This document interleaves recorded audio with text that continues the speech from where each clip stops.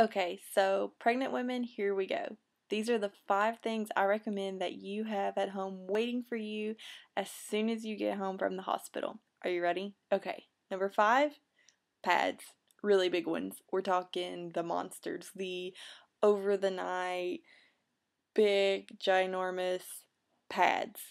You're gonna need them, so make sure that they are there waiting for you when you get home because trust me, you don't want to have to ask your husband to go to Walmart and buy the biggest pads he can possibly find. Number 4, granny panties. I know. And I swore I'd never wear them.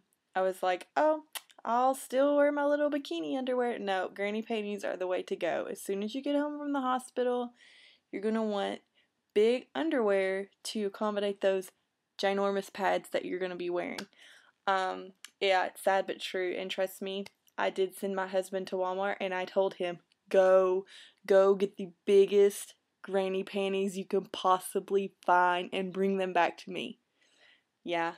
Plus, I had a C-section, so if you have a C-section, you're really tender down there, and I didn't want anything touching where my incision was, and you won't either if that happens with you. So the higher up the underwear, the better.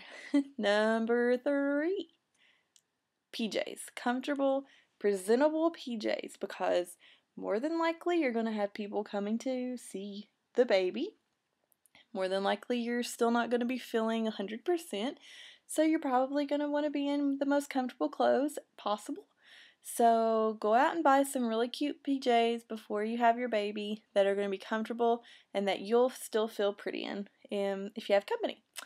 Number 2, a journal. Make sure you have something to keep up with all the sweet things that are happening because trust me, after sleep deprivation and all that, you're going to forget a lot of things. So keep a journal. It's really fun to go back and read what was going on, what you were thinking.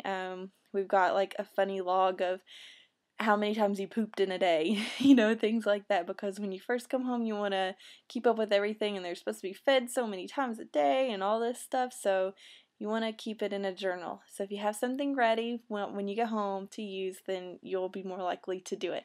And number 1, the most important thing that you need to have at your house when you get home is help.